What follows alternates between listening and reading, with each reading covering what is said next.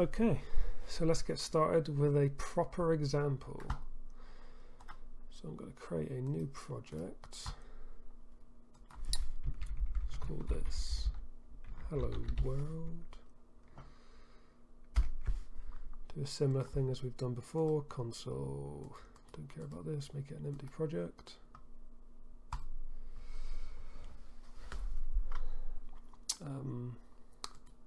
So the first thing we need to do is add the includes and link the library file, but it's going to get pretty annoying having to do this for every single project.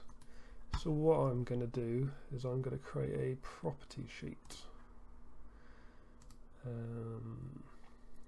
see if I remember how to do this. So add a new property sheet. Let's call this OpenCL. Don't want to store it inside this project. I want to store it inside the solution so that all the other projects can access it. Cool. Now, so the includes.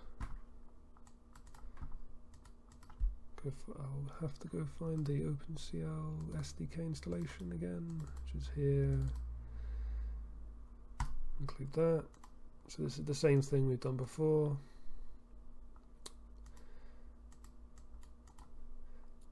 Now we just need to say where to find the library file, which is in the same place. .lib. Oh, we want the x64 version, and then here I'll just do it from here for good measure. OpenCL.lib. Okay, so that should be all we need to do, and then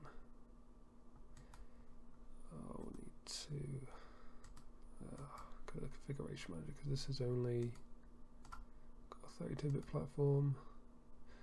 This will get annoying to do as well. Never mind. Take that. Yeah, build that. Don't build that one. Cool. I'll just make this one the starter project. So let's create a new main file. As I said before, I'll just call the CPP name the same as the project name, and I'm just going to copy and paste a few things just to make it easy for me, easier and quicker, because we've already done it once, don't need to do it again. I'm not going to bother asserting, I don't see the point. I can't find it. I thought I added you. Oh no, I never did add it, did I? Whoops. Add existing property sheet. Add you. Cool. Just make sure it builds. Brilliant. Okay. So, what do we need to do? Is this all okay? I just want make it easy. I want to make sure I'm always using the GPU. So I've got my device, got the platform. Okay, so we need a kernel file, and I might as well just create that now. So I'm going to open the folder it's located in. So let's create a text file, make sure it has the CL extension, and again I'm just going to call it the same as the project. Yeah. Let's edit this.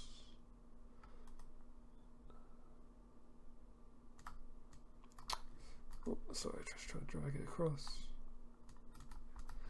Okay, so as I said before, it needs to have kernel before it. The double underscores are not actually strictly necessary, but all the examples I've seen use it, so I've done it. I think it just makes it more clear that this is OpenCL and the kernel. Again, I'm just going to call it the same, hello world. So I'm going to pass it some ID, some global memory, and it's a hello world example, so it's going to have to be a char array. Say it's data. So what do I want to do? I want to, well, this is going to get very monotonous very quickly. I don't know a better way to do it than this. So I'm just going to access every element. Alright, so I skipped through that to save you the pain and agony. So all I've done is gone from the first element, or the 0 index, to the 14th element. And I've just spelt hello, oh, I made that capital, hello world, with a new line character at the end. Okay, so back in here we want to load this in. So we're going to create an input stream, and I'll call this, oops, hello world file.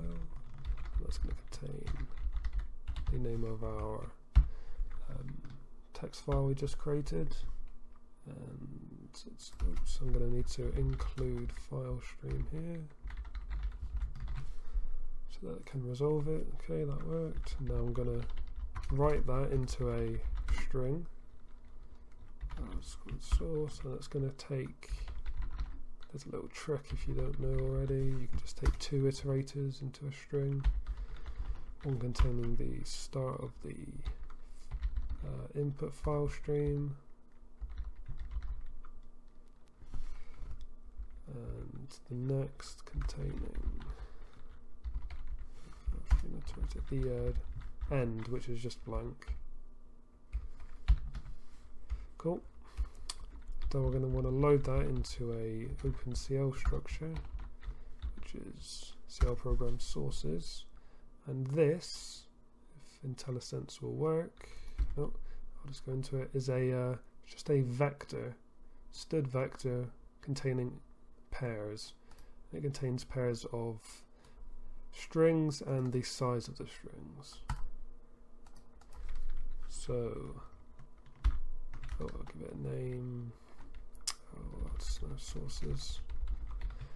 So remember, it's a vector, so I'm just going to say I want to put one element in there.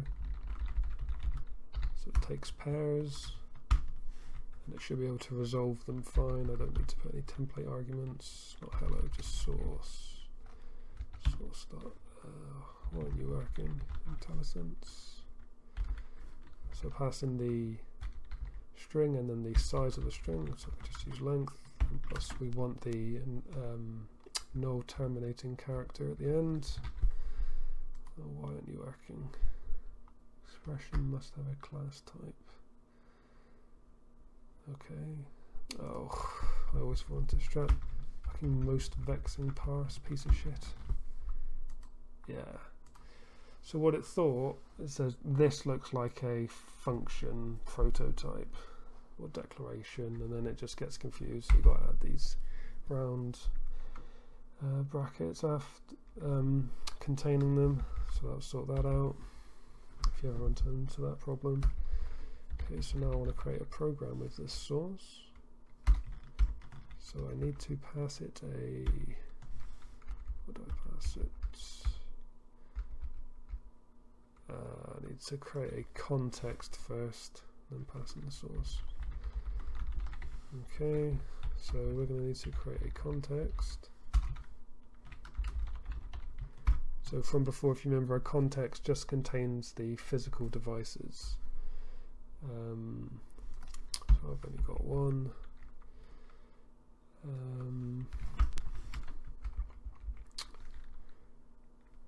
Forgot what to pass into it. Can I just pass it list of devices?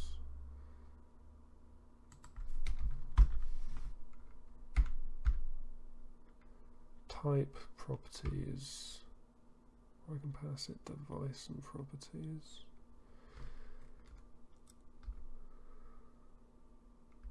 Yeah, we'll just try that. And do this so I can just pass one device in. Okay, we'll use that, see if that works. Now I want to build this program. I've got to give it a name first. I want to build it with some extra arguments because I want to make sure that I'm targeting OpenCL 1.2 Yeah, I think that's correct.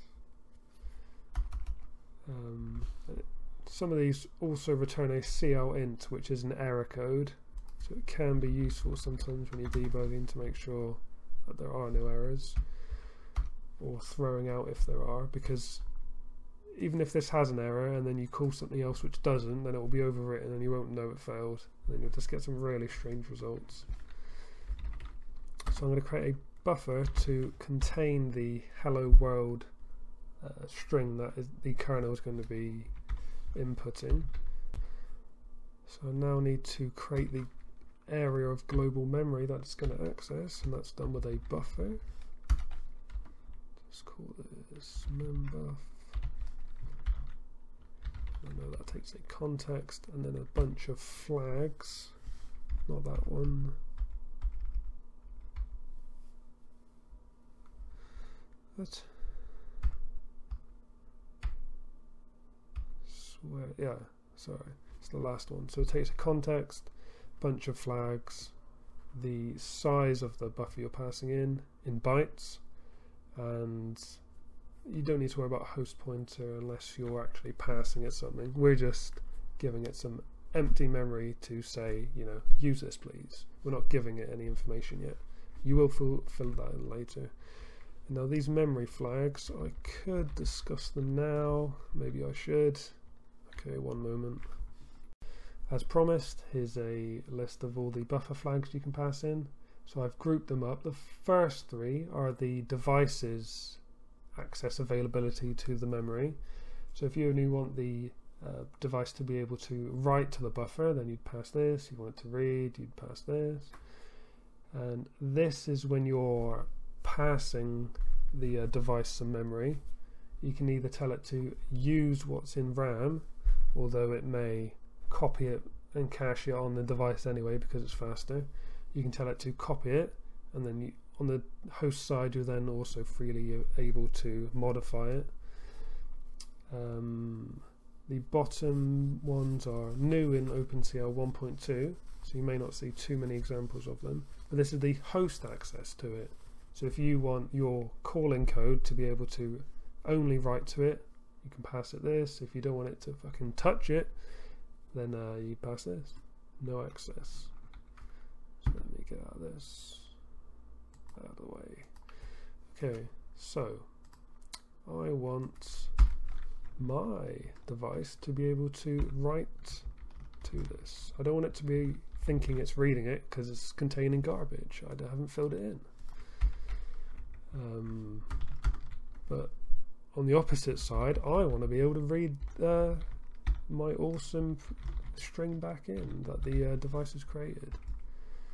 So I need to pass it the size in bytes. I don't need to worry about any other arguments. So now I'll create the kernel, and the kernel needs to know the program and the name of the kernel, which I think I just called the same as the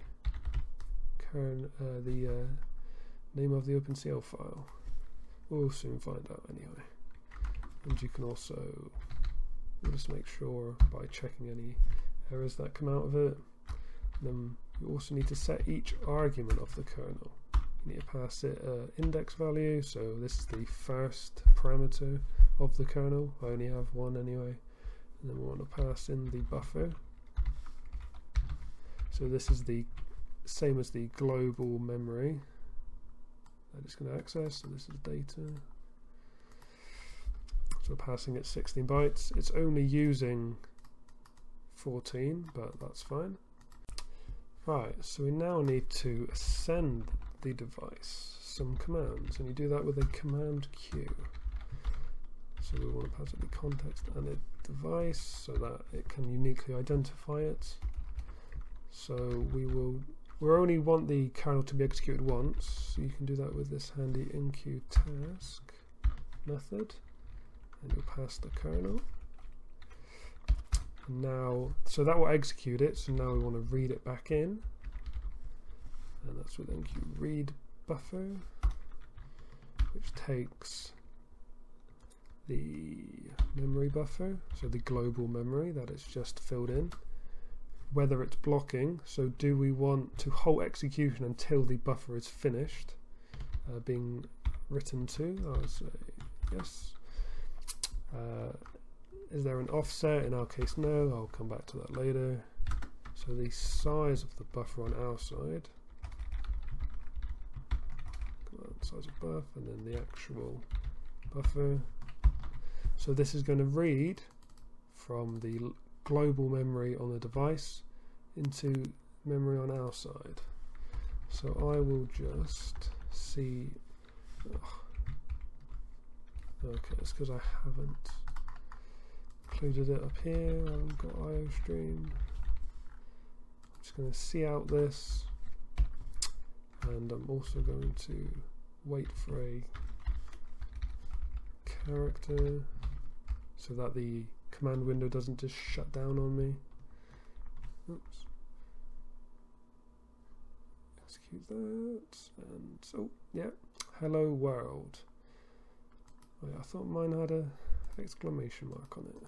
It does. Why always? Oh, whoops. Okay, the indices weren't correct. Let's try that again.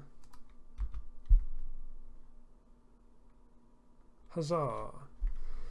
Okay, so there's your first example. Hello world.